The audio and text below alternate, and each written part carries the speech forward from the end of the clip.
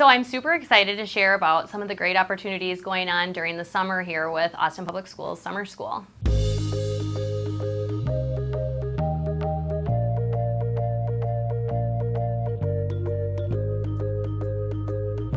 We offer a program for pre-K through 8th grade. Pre-K through 3rd grade is at Woodson, and grades 4 through 8 are at IJ Holton. A really neat activity that we work on in the morning at summer school is a school-wide read. In the morning, teachers read aloud to students, and at the conclusion of each summer school week, we have our newcomers present a question to our student body about the read. And there's quite a bit of excitement to be the first class with the right answer to the school-wide read trivia question each week.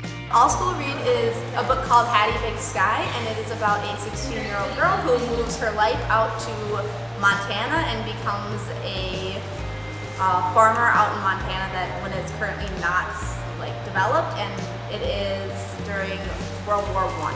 So I worked with the students who are newer to country and quite don't have the English abilities that some of the other students have, and this is a big deal for them because they're very nervous, but they're also very excited to get out there and try practicing their English for everyone to hear them. It's also really great because some of the things that we have to talk about that's very important to the book, and some of these points that higher level students will understand, we have to break down. Like we just talked about how World War I is creating all of these tensions with people who were German living in the United States, and these are true facts. So we have to build history, and then we get to talk about it, and we were talking about Abe Lincoln and the end of slavery, because there's a part where they talk about how great Abe Lincoln being friends with his enemy was. So not only are these history lessons, but they're also real life lessons. Summer school this year is really focusing on experiential learning and really engaging students and empowering them to take ownership over their learning. We teach the incoming 5th graders here at Holton, and it's their first year of Holton, and we are a STEAM school, and one of the things that we've been doing for the past 4 years is introducing them to the design process. It's taking the academics for sure, but it's also combining the cooperative learning that students are doing, taking what they know,